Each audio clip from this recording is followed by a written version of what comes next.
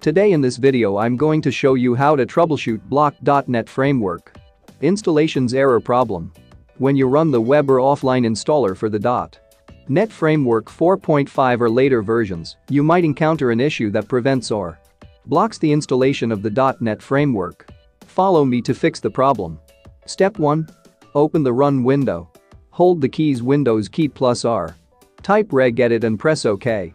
If you see a UAC popping up, just click on Yes.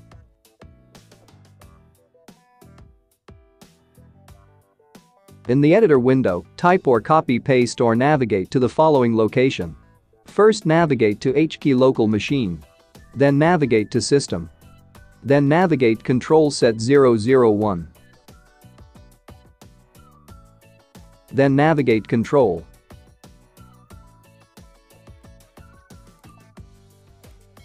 Thereafter scroll down and navigate to Windows.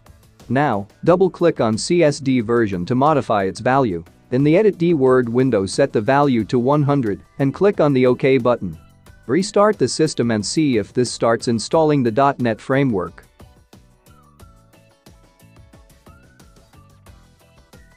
After restarting the computer, install the application, you will see that it will be installed without any problem.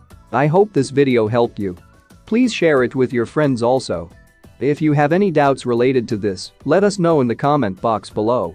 If you liked the video, don't forget to like, share and subscribe to the channel.